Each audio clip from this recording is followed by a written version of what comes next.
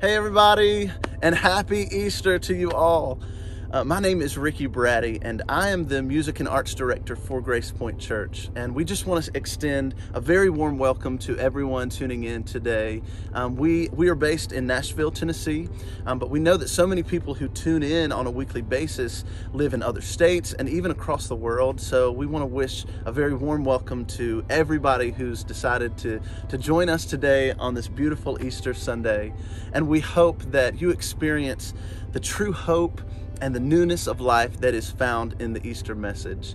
If you have not subscribed to our newsletter, you can do that on our website, which is gracepointe.net/subscribe. Be sure to do that. Stay up to date with what's going on in our community. And again, welcome to Easter at GracePointe. Welcome to GracePointe. We are a progressive Christian church, loving our community by gathering in our homes. Even as we practice social distancing, we're asking big questions about what it means to be human, what it means to love our neighbors, and what it means to follow Christ. We're cultivating a safe virtual space to deconstruct or reconstruct, to question and to grow. We are welcoming, affirming, and fully inclusive. Because who you are and who you love are celebrated here. While we may be physically apart from one another, we believe we're never truly alone. You are never alone. We're together in this. We're togetherness. So even though we can't give you a hug just yet, we want you to know that you are beloved, you are included, and you are affirmed. Welcome to GracePointe. Welcome to GracePointe. Welcome home. Welcome home. Welcome home.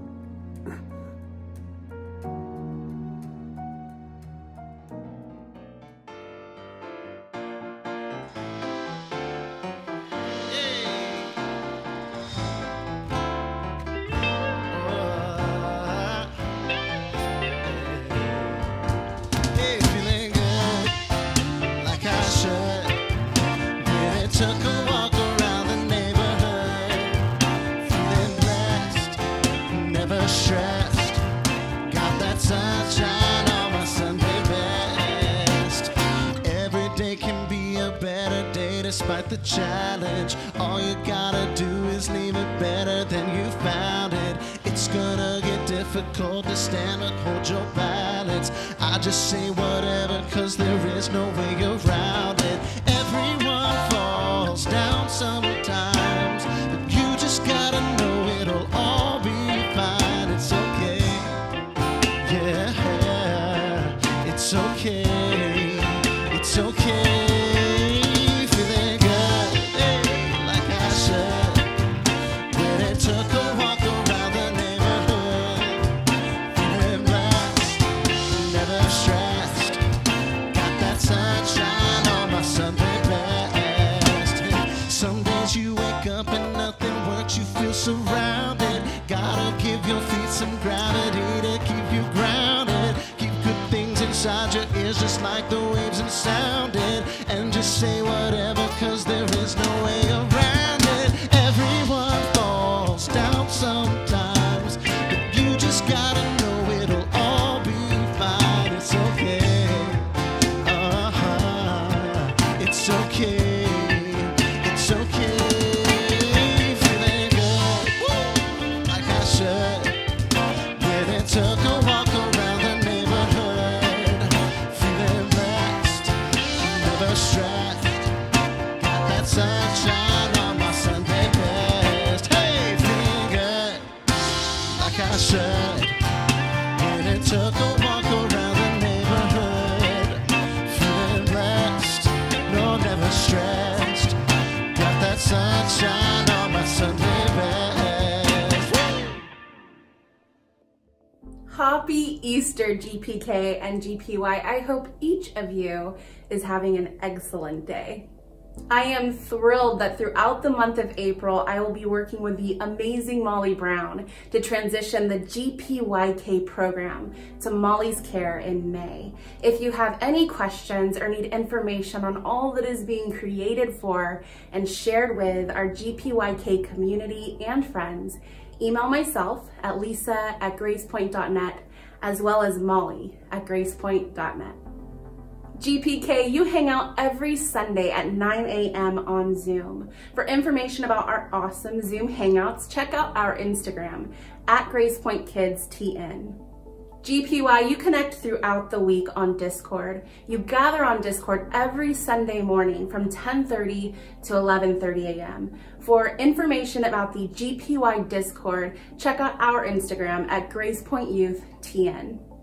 Throughout the last 7 weeks, GPYK has utilized SALT Project's Love Builds Up Family Challenge. We have grown in our awareness and ability to care for and to love one another really well. Today we observe Easter. What does that look like for you and your family? For access to the SALT Project's curriculum ebook as well as our Bitmoji classroom, check your email inbox as well as our socials. If you're not a part of our email list or our socials, email Molly at gracepointe.net and myself, Lisa at gracepointe.net. All right, peace out, big air hugs, and so much love to each and every one of you. I've just got a few announcements for you all. Every single week on Sundays, we join together as a community about 15 minutes before the service actually starts on YouTube. So at 10:30 a.m., we are able to join in a live chat, and we keep up with each other, we check in on each other, love on each other, since we aren't meeting right now in person. That's the best way to stay connected to the community. So we want every single person who tunes in to join us and introduce yourself, tell us where you're from. We'd love to know all about you. So be sure to do that. We offer at GracePointe something we call Reconstruct, and that is every single Wednesday at 6:30 p.m. And we're offering a new time these days, which is Tuesday at 10 a.m. So 2 different options for Reconstruct. It's an awesome time. Josh leads that usually, and it's a place to kind of bring your questions, bring all your doubts, anything that you're dealing with, and really kind of wrestle through those with other people in a safe space. So we invite you all to join us for that as well. There are several ways that you can join and partner with our mission here at GracePointe. One of those ways is to give financially, and we just want to say that we do appreciate all the generosity that we receive from people in our community. So 2 ways that you can give to GracePointe. You can text the word give to 77977. Or you can go to our website, which is gracepointe.net/give, and you're able to contribute there as well. That is going to be all on the screen, so you don't have to remember that. But thank you so much for being with us today. Enjoy the rest of the service. The sun will rise, the sun will rise, bringing life to the earth as it springs from the ground. The sun will rise, the sun will rise. Won't you dry all your tears, lay your burden down. Won't you dry all your tears, lay your burden down.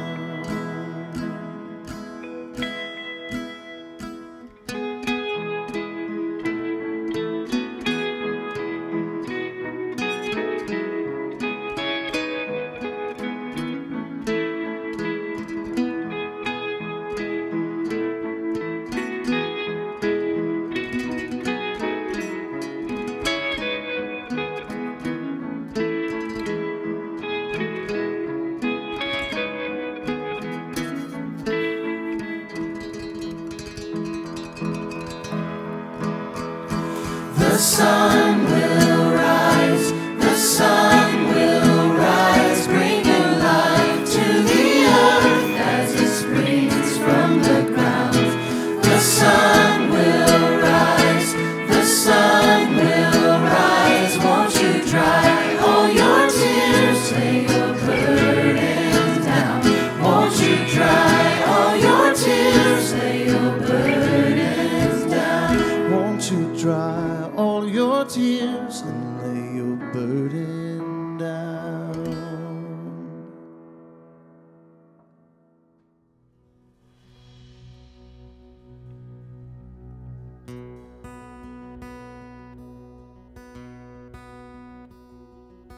Oh, shame is a prison, as cruel as a grave. Shame is a robber, and he's come to take my name. Love is my redeemer, lifted me from the ground. Love is the power where my freedom song is found. There ain't no grave gonna hold my body down. There ain't no grave gonna hold my body down. When I hear that trumpet sound, I'm gonna rise up out of the ground. There ain't no grave gonna hold my body down.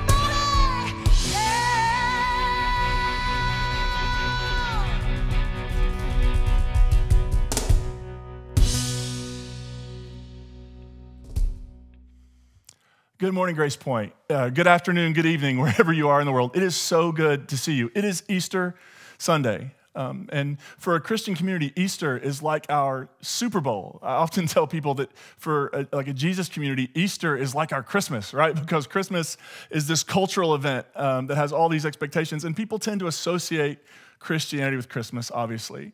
But really like the central event of the Christian tradition, the event that everything springs from, the reason we even know that Jesus ever existed is because of whatever this thing called Easter was. And so I want to tell you a story today, one of my favorite stories of post-resurrection appearance of Jesus.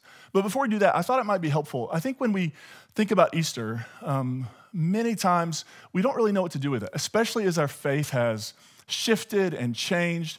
What do we do with Easter? Because growing up, if you would have asked me, what does Easter mean? It would be like, well, Jesus died and came back to life, so like that's what we do. We die and come back to life. Like if we believe the right things, we'll go to heaven when we die. That's the Easter story.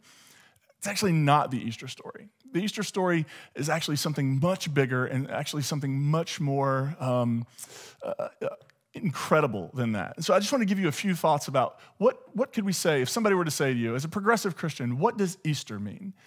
These are a few things that I've found to be meaningful and helpful, and I hope you will too. So first, I would say Easter means this. It means that God has vindicated Jesus. And to put that a little more plainly, if the cross, as we talked about last week, if the cross was the empire's no, Jesus presents a vision of a world of justice and peace and compassion and equity. Jesus presents this vision for the world. The empire says no, and they nail him to a cross. Easter is then God saying yes. Easter is God affirming and vindicating the vision of Jesus. This actually is how the world should be. The world should be a place of justice and peace and compassion and equity. That Jesus' message that he embodied even up to death on the cross, that message is the better way for the world to be run. So God has vindicated Jesus. God has sided with Jesus against the empire. Second, I think we can say that means that Jesus isn't a figure of the past, but Jesus is a figure of the present. On that first Easter, after that, Jesus' first followers experienced him in some way. And there are all sorts of different stories in the Gospels about those experiences. None of them line up. You cannot put all the details together and make one story, but I think that's the point, that however these first Christians experienced the risen Christ, it defied their boundaries and it defied their categories. And so these first Christians experienced Jesus, not just this Jesus they had known and that had died, they experienced him in another way, as being actually alive and present among them. I think we can say that for Christians, Jesus has been taken into the very meaning of God. And I think this is where a lot of the divine language for Jesus comes from, is that Jesus' first followers realized that Jesus' life was of such significance that when Jesus, and actually the language of the New Testament is not actually that Jesus was resurrected. The language of the New Testament is that Jesus was raised up. That's actually what they're saying in the New Testament. Not that he was resurrected, but that he was raised up. And that somehow the meaning of Jesus' life has been taken into the meaning of God, so that when we talk about what Jesus was like, we're talking about God. And when we talk about what God is like, we're talking about Jesus. And I think one of the central, and maybe the earliest Christian creed was just 3 words: Jesus is Lord. For Christians, the earliest Christians especially, who were living in Caesar's empire, Caesar was Lord. And so the claim for Jesus as Lord, the claim of resurrection, I mean, think about this. If you're Caesar, you're the most powerful human being in the world, and you killed this guy, and you couldn't even do that right? Like Jesus is Lord. Jesus has been raised up. The message and mission of Jesus has transcended even the worst that the empire could do to him. And that shaped how Christians began their movement. It shaped how they lived and engaged the world together. So I hope that's helpful, and I would love to jump into some more conversation around that as we move forward in the weeks ahead, if that's interesting. But today I want to talk about one of my favorite resurrection accounts, and it's found in John chapter 21. And what I find really interesting about this text is it really seems that the Gospel of John ended originally in chapter 20. It's kind of put a nice, neat bow on it, and the story's over. And then in John 21, we have another story. And what scholars generally believe is that this story was added later by some scribe who is maybe making a copy of the Gospel of John. And this scribe had this story realized that this particular version, this particular Easter story had not been added to a gospel. And it seems that they really tried hard to make it blend in. They added some content. They try to stitch it together in a way that it makes it seem like it flows with John's story. But there's a couple reasons we think it doesn't. One is that when they meet Jesus in this story, it's like they didn't know he had been raised up. It's like they're seeing him for the first time. But this story takes place in Galilee. And it seems what has happened is that the first followers of Jesus who were from Galilee have returned home after everything that happened in Jerusalem. One of the things that scholars universally agree on, pretty much of all stripes, is that Jesus' closest friends and followers abandoned him when he was arrested, that they all fled. And it's very likely that when Jesus was executed, Jesus died with none of his closest friends around him because they knew that if they stuck around town, that they would meet the same fate. And so one of the things that gives them a great deal of confidence that something happened with Jesus, that something happened with these first Christians, is that the Gospels universally tell us that these people abandoned Jesus. And if you're going to start a movement and you want the leaders of this movement to be taken seriously, you don't begin with, and when everything counted, they all ran away and hid. But that's what happens in the gospel stories. And it seems like this is one of those stories. The disciples, there were 7 of them in this particular account. They have returned back home to Galilee. They've returned back to the spot where they first met Jesus. And I just imagine what they were experiencing in those moments. When they came home and they're beside the same lake and they're engaging with one another and remembering that when Jesus showed up to town and invited them to leave their fishing nets behind and to come follow him, and instead of fishing for fish, they would fish for people. Like those memories and moments when it seemed like everything was going the way it should be. The moment when they felt like the kingdom of God was coming on earth as it is in heaven. The moment when all of their hopes and dreams were in front of them, and now they're back home. And they're back home and Jesus has died. And not only has Jesus died, but they abandoned him when it mattered most.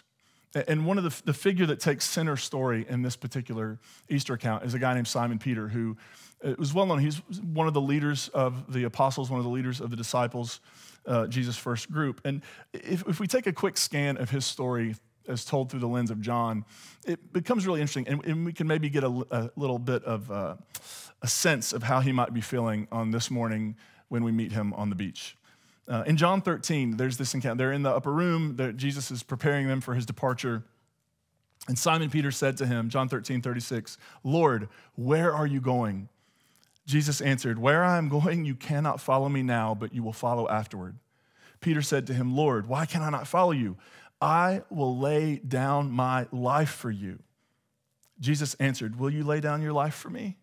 Very truly, I tell you, before the cock crows, you will have denied me 3 times. If you fast forward to John 18 in the garden, Jesus is arrested. And again, Simon Peter pulls out a sword and starts hacking at the people who are arresting Jesus.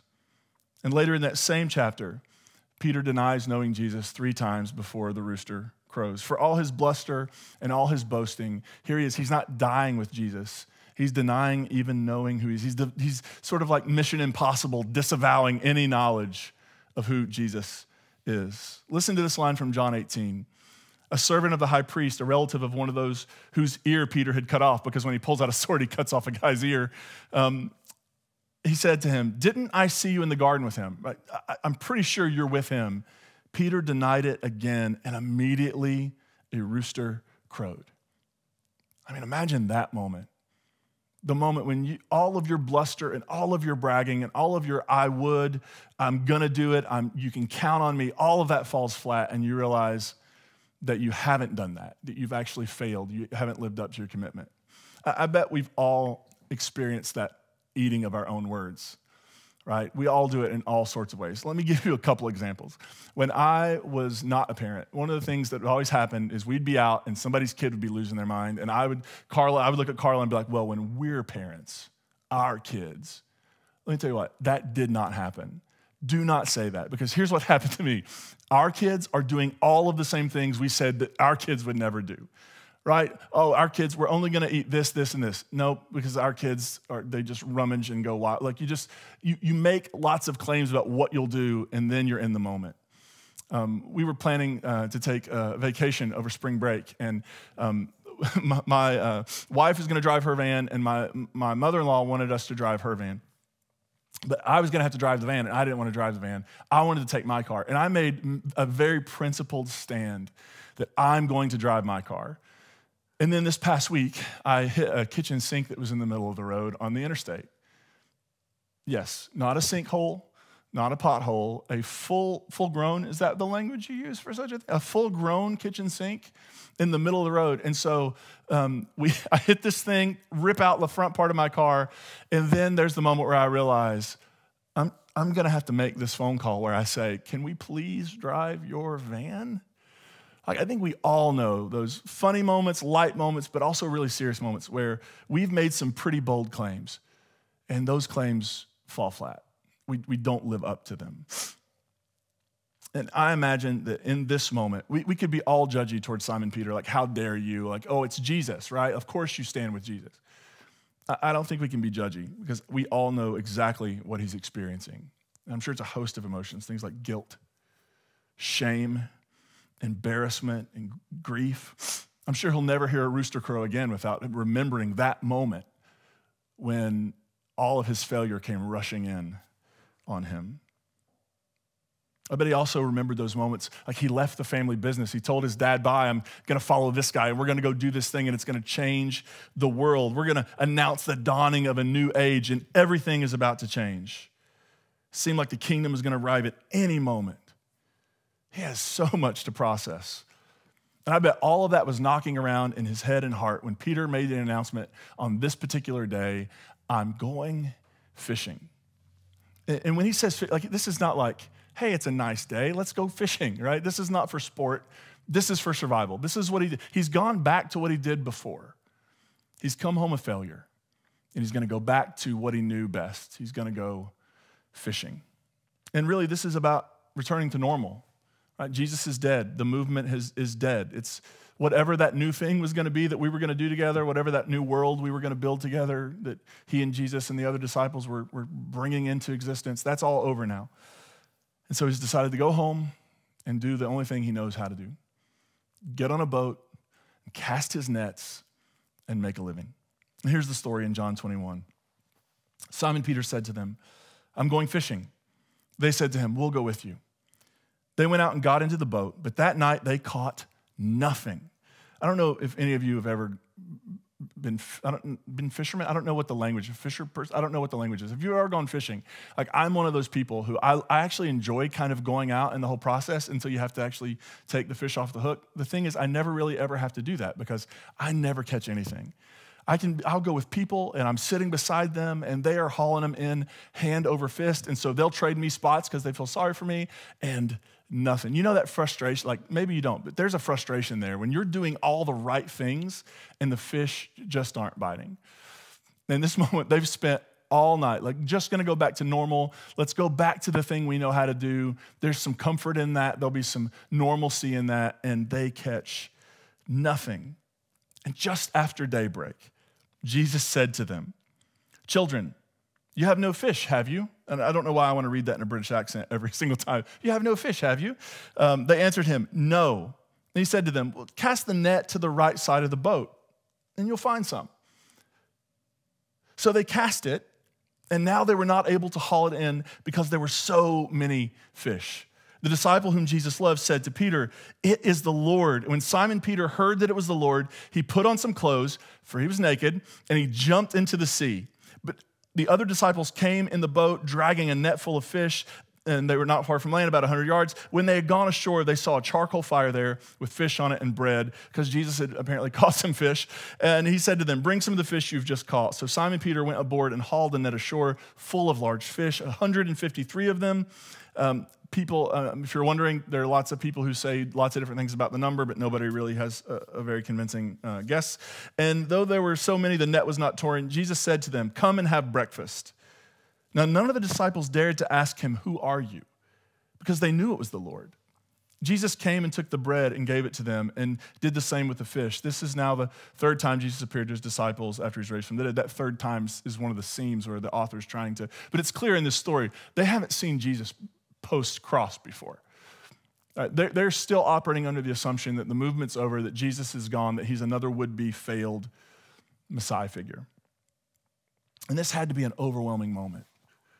Almost one of those moments like if you wake up early in the morning and your eyes are just sort of doing that thing where they're not really focusing and you have to rub them a bit to make out whatever it is you're looking at. It's that sort of, they've been fishing all night. They've caught nothing. I bet they're tired. I bet they're frustrated. And now it's this, they look ahead and there's this figure on the beach.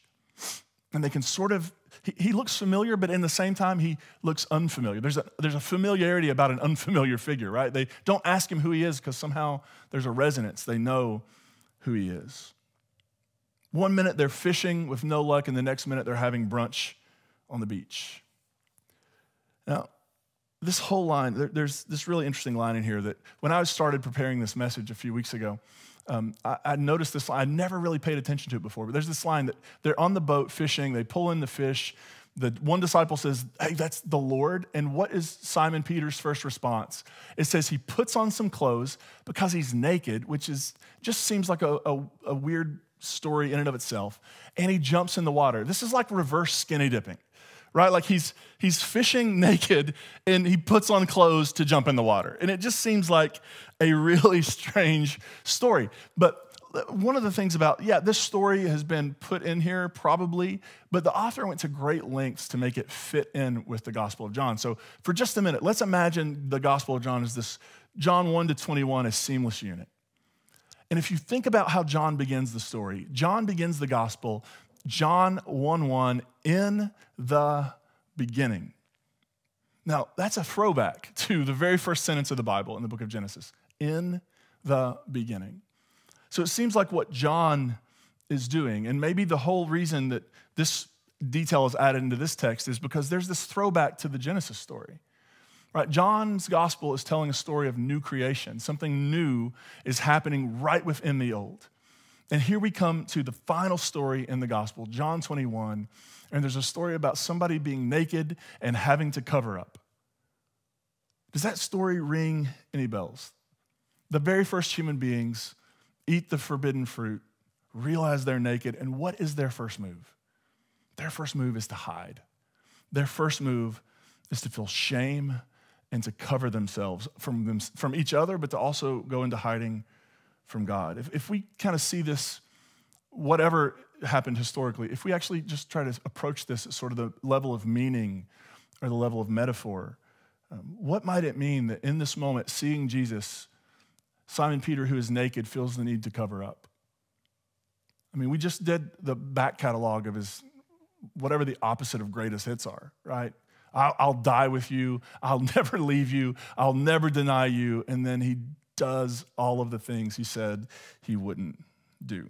And in this moment, he sees Jesus, and his initial impulse is to cover up in shame, to hide himself. So they come into the beach, and let's pick the story back up. When they had finished breakfast, Jesus said to Simon Peter, "Simon, son of John, do you love me more than these?" He said to him, "Yes, Lord, you know I love you." Jesus said to him, "Feed my lambs." A second time, he said to him, "Simon, son of John, do you love me?" He said to him, "Yes, Lord, you know that I love you." Jesus said to him, "Tend to my sheep." He said to him a third time, "Simon, son of John, do you love me?" And I think it's really interesting that there are three denials where Simon Peter has three opportunities and he denies knowing Jesus. And now at the end, we come to this beautiful full circle moment where he has three opportunities to affirm his love for Jesus. Do you love me? Peter felt hurt because he said it to him the third time, right? The third time, I imagine in Peter's brain, he's hearing the rooster crow. Oh, do you love me? And Peter responds, "Lord, you know everything. You know that I love you." Jesus said to him, "Feed my sheep. Very truly I tell you, when you were younger, you used to fasten your own belt and go wherever you wished. But when you grow old, you will stretch out your hands and someone else will fashion a belt around you and take you where you do not wish to go." He said this to indicate the kind of death by which he would glorify God. And after this, he said to him, "Follow me." This is obviously written, this detail was added into the story very likely after Peter met his death at the hands of the Roman Emperor Nero, likely. I imagine like that moment when Jesus speaks his name, Like they're sitting around, they're having breakfast. There's an obvious elephant on the beach. And then Jesus looks up and says to him, Simon, son of John, do you love me more than these? I'm sure that moment when he heard his name, he tenses up. He has to be just dreading this moment, the moment where Jesus is now, what's going to happen? Jesus is going to really give it to him. He's going to call him on the carpet. He's going to, oh, how could you? The moment I needed you, how could you abandon me? How could you deny me? You said all of these things. You were with me to the end, and now look at you. But none of that happens. Instead, Jesus looks at him and asks a question, do you love me? And the first time he asks, do you love me more than these? And that question has spurred a lot of conversation, speculation. What are the these? All right, I really don't think Jesus is trying to create some kind of competition where he says to Peter, hey, do you love me more than these other people love me? Prove it. I don't think Jesus is trying to start a competition. Maybe he's talking about fish. Like there's all these fish over here. Do you love me more than these? Do you love me more? And maybe he's saying, do you love me more than going back to the way it was before? Do you love me than going back to your old life, to the thing that was new, the thing that was familiar and not challenging, and the thing that you could do in your sleep? Do you, maybe, do you love me more than you love going back to your old life? But maybe it's not just the fish. Maybe it's what the fish in this situation represent. These fish, all 100 and some of them, are reminders of Simon Peter's failure. He is back on this boat, hauling in this catch because he failed. They were reminders that when it really counted, he couldn't be counted on. That he had bailed on Jesus at the crucial moment. These fish, in so many ways, are symbols of his shame and failure.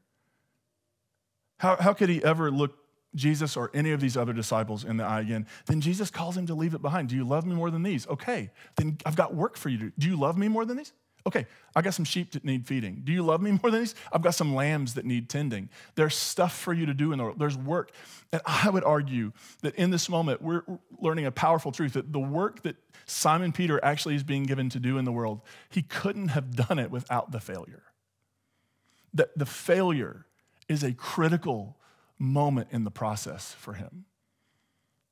Right? Because one of the things that happens when you're tasked with leading, when you're tasked with parent, whatever the thing you're doing, when maybe you haven't actually failed catastrophically before, you kind of approach it with you can approach it, not everybody, but some of us can approach it with a real lack of sort of compassion, like just get it right and get it done.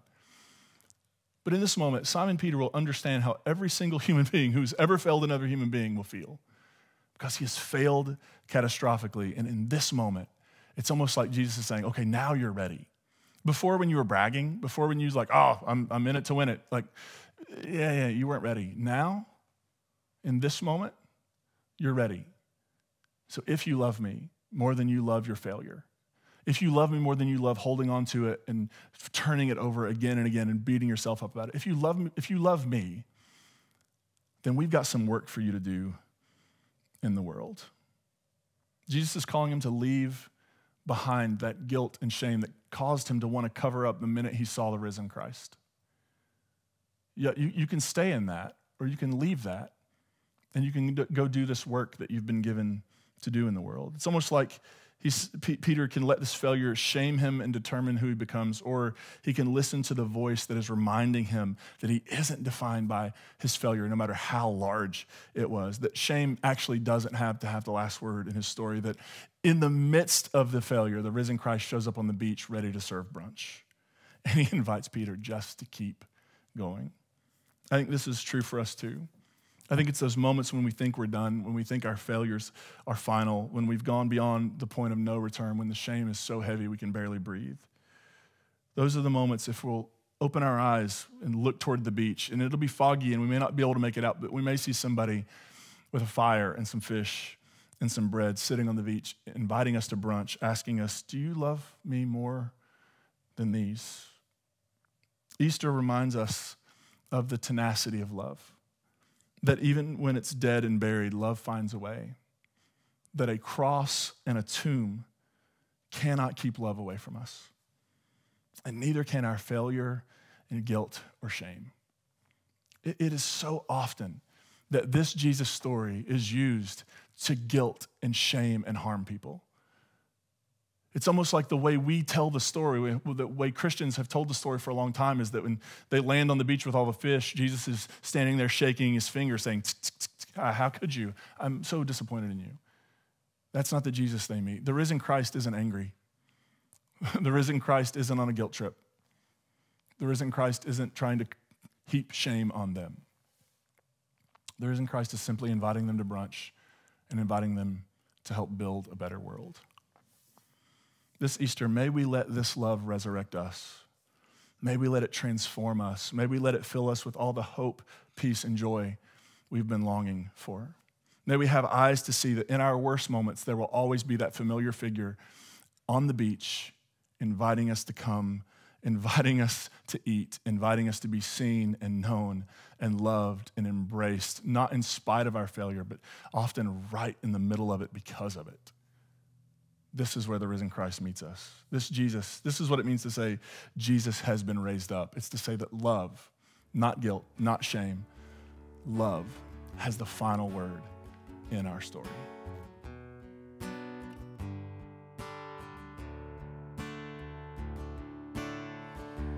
I've sat by far too long, and I've watched the hurting suffer on their own. Chances every day to live like you, die to myself, and give your love away.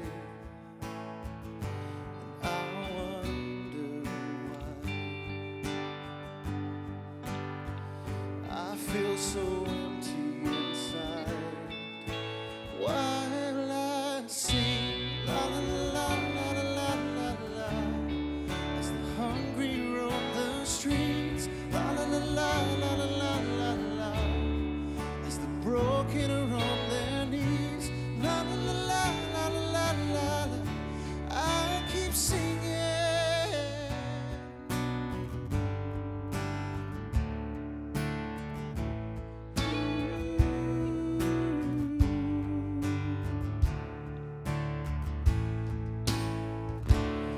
We are frozen, we are still, but we're called to be a city on a hill. And as our melodies resound, we cannot hear the many cries this world is screaming out. We wonder why. Oh, we feel so empty inside.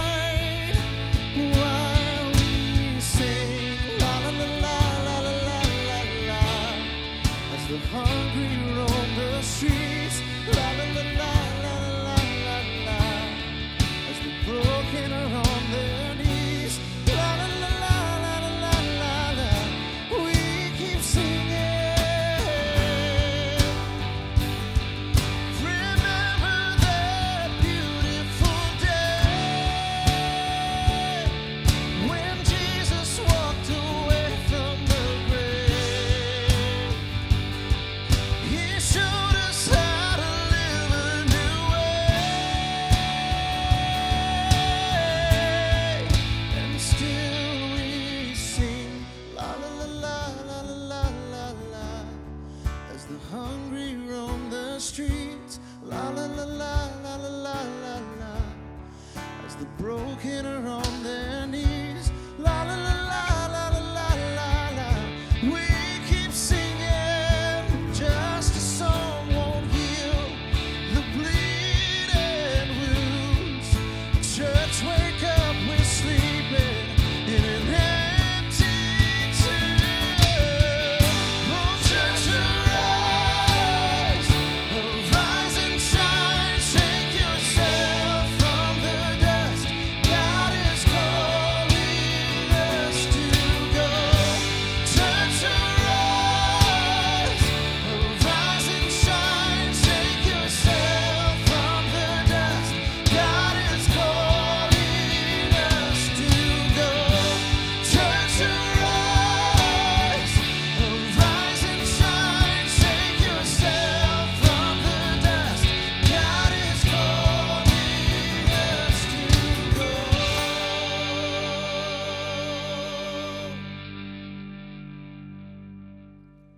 GracePointe, thank you again for being with us this morning, especially for those of you joining us from wherever you are in the world for the very first time on this Easter Sunday. We're so thrilled to have you with us. Next Sunday morning, we're going to begin a brand new series called Bible Stories for Grown-Ups, and we're going to focus on the Synoptic Gospels, and we'll talk more about that, but synoptic is just the word that refers to Matthew, Mark, and Luke. And so we're going to dive into that next week, and we're going to look at a story where Jesus learns something new and actually changes his mind. It's one of my favorite stories in the Gospels. I hope you'll join us next Sunday for that. Until then, GracePointe, may you go into the world with this resurrected life in you, knowing that you are loved, that failure and mistakes and all of that guilt and shame do not have the final word over you, but love does, and nothing can keep love down. Grace and peace be with you.